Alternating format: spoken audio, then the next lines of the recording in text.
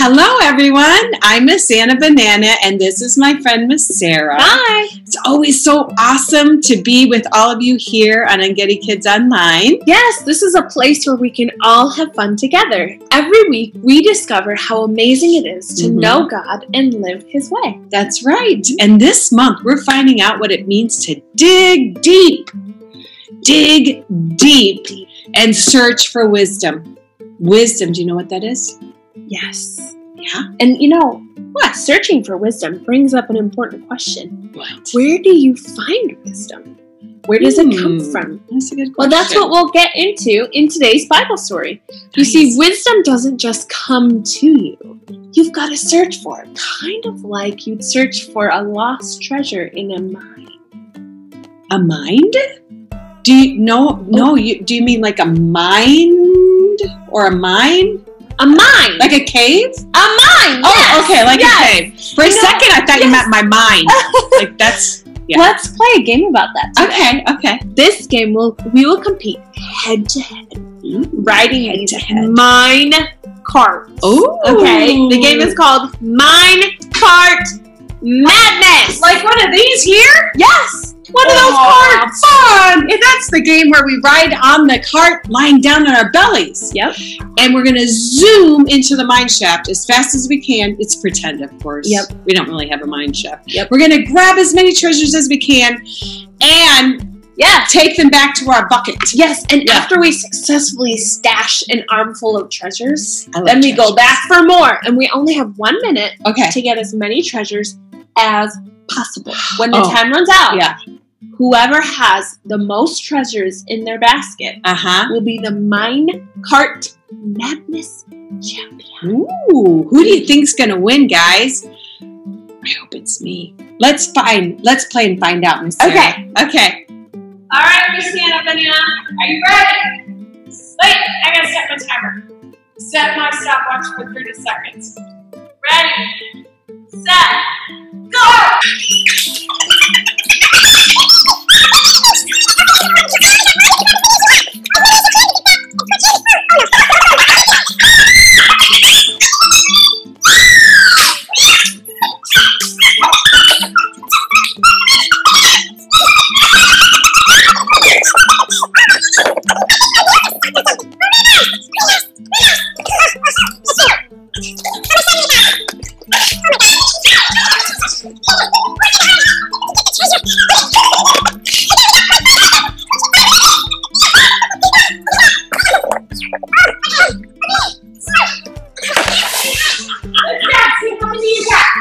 I got 1, 2, 3, 4, 5, 6, 7. Oh wow, that's a lot. I got 1, 2, 3, 4, 5, 6, 7, 8, 9, 10, 11, 12,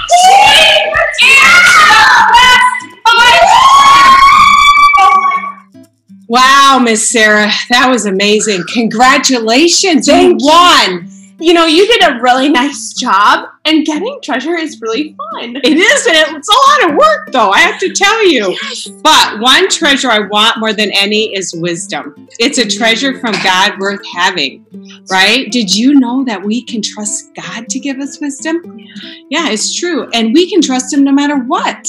One of the things I hope we all learn early on in life is that we can trust Jesus, period. Right. He is always with you, no matter what. He is always good and true. Yeah, and I'm still out of breath. Me too. Competition. But last week we talked about why wisdom was so important. We saw how Jesus grew in wisdom as He grew up. It's important for us to have wisdom too, but that brings up a big question. Where do we get wisdom? Where from? And not only that, how do we get it? Yeah, we'll find out today as we look at what happened with one of the wisest people who ever lived. In the Bible, his name was Solomon. Ooh. Solomon was the son of King David. David loved God, and he taught Solomon how to listen to God and obey God's commandments. True, and it brings us to our bottom line, and it is a clue to our story today. Yeah. Trust God to give you wisdom. We'll see you guys here after the story. Hey, Engedi kids! We are about to do our Engedi Kids chant. Are you ready? At Engedi Kids, we know that God created us extra special. And each week, we like to remember that we were created uniquely on purpose, with a purpose, to love God, serve others, and tell the world. If you know the motions, make sure you do them with me. We love God because He first loved us. So we say, love God, and we point up. We can serve others to show God's love. So we say, serve others with our hands out, like we're giving a gift. Jesus wants to have a relationship with everyone, everywhere. So we say, tell the world and make a circle. Are you ready? Let's practice. Love God, serve others, and tell the world. Let's try it one more time. Love God, serve others, and tell the world. Great job, everybody!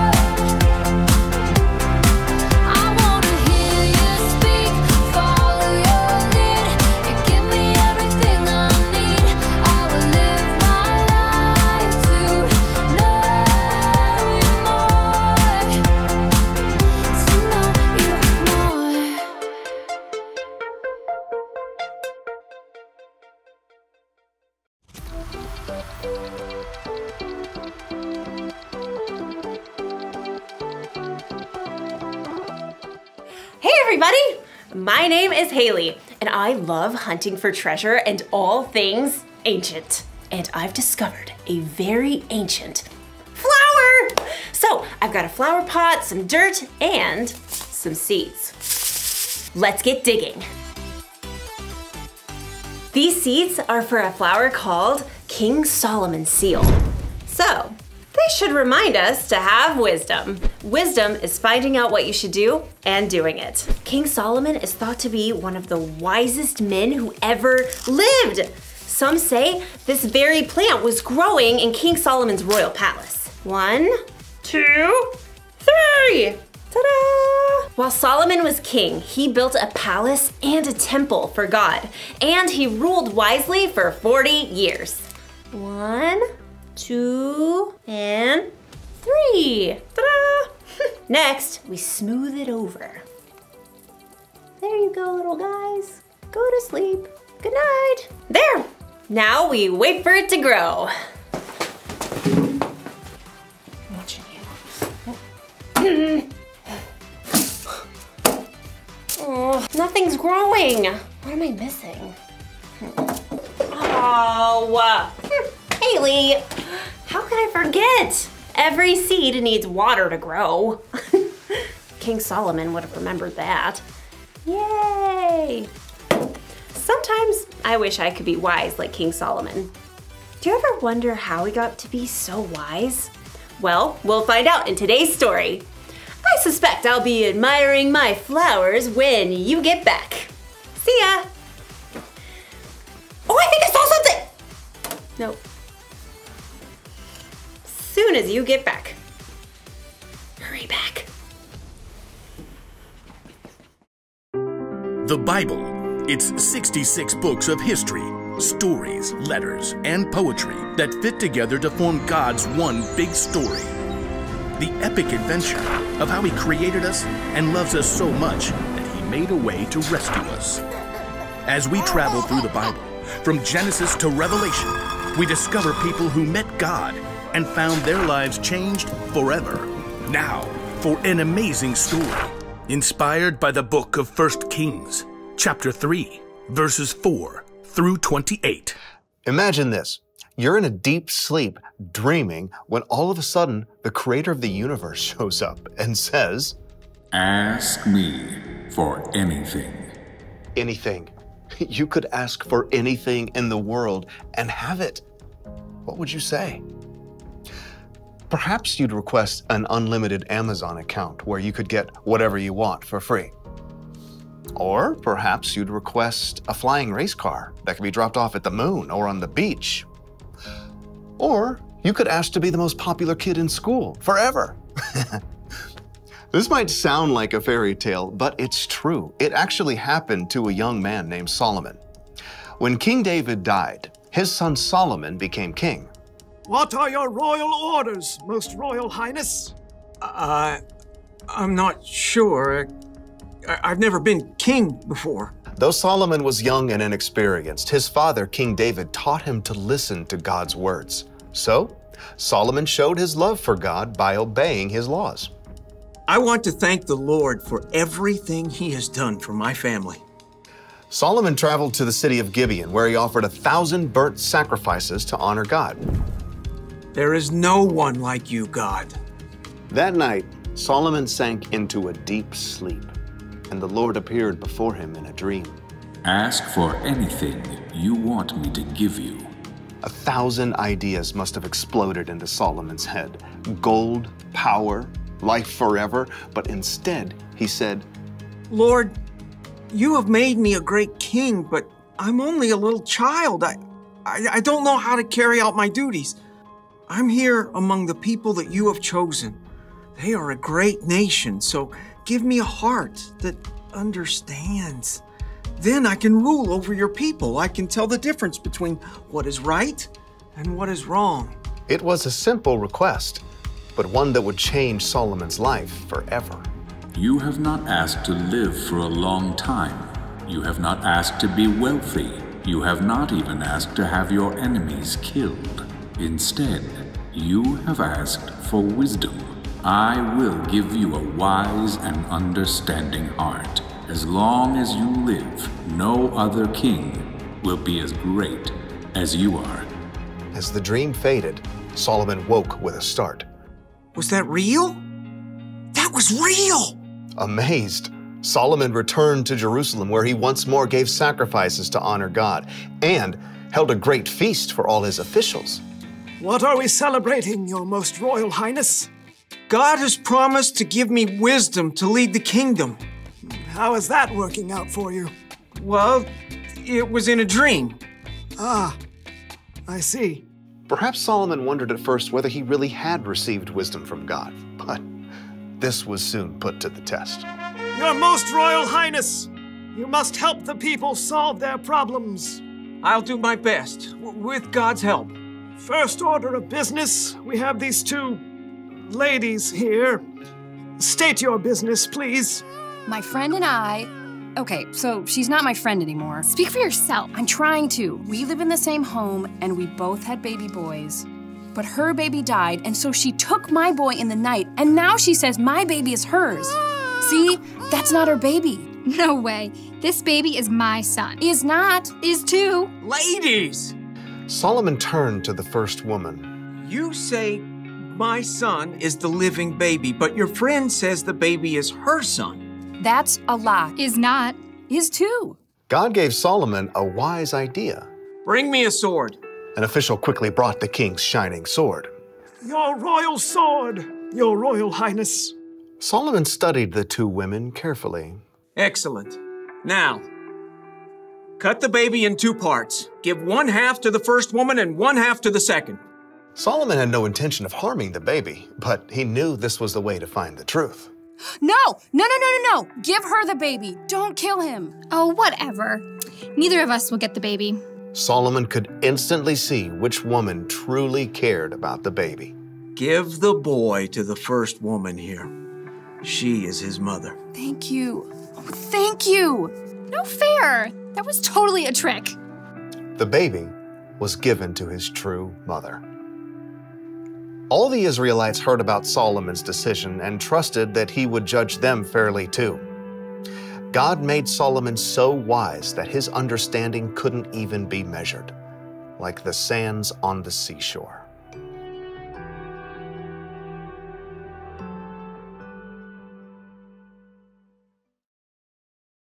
So, plants need water to grow. You know what else they need? Time. You can't just plant a seed and expect it to grow immediately. In fact, this plant's seeds takes at least 2 years before they sprout. That's a lot of waiting. Waiting for wisdom can feel like that. When Solomon asked God for wisdom, chances are he didn't wake up the next morning as one of the wisest men on earth. No, it took time for his wisdom to grow.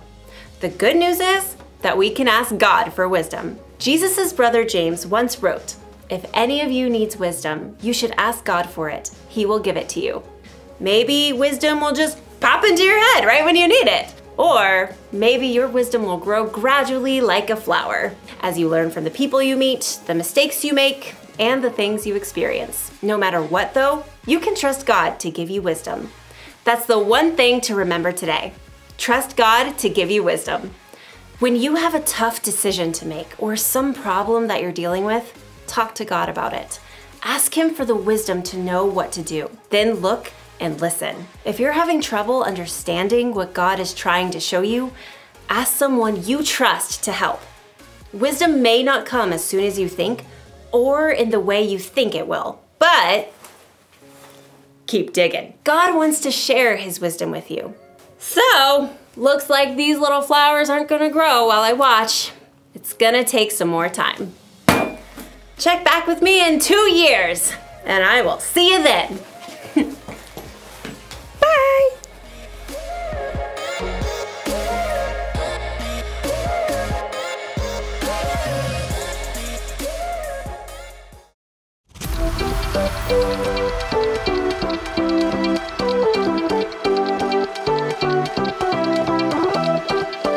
Wow. When all of the Israelites heard about the ruling Solomon had given, they all knew that he would be a great king.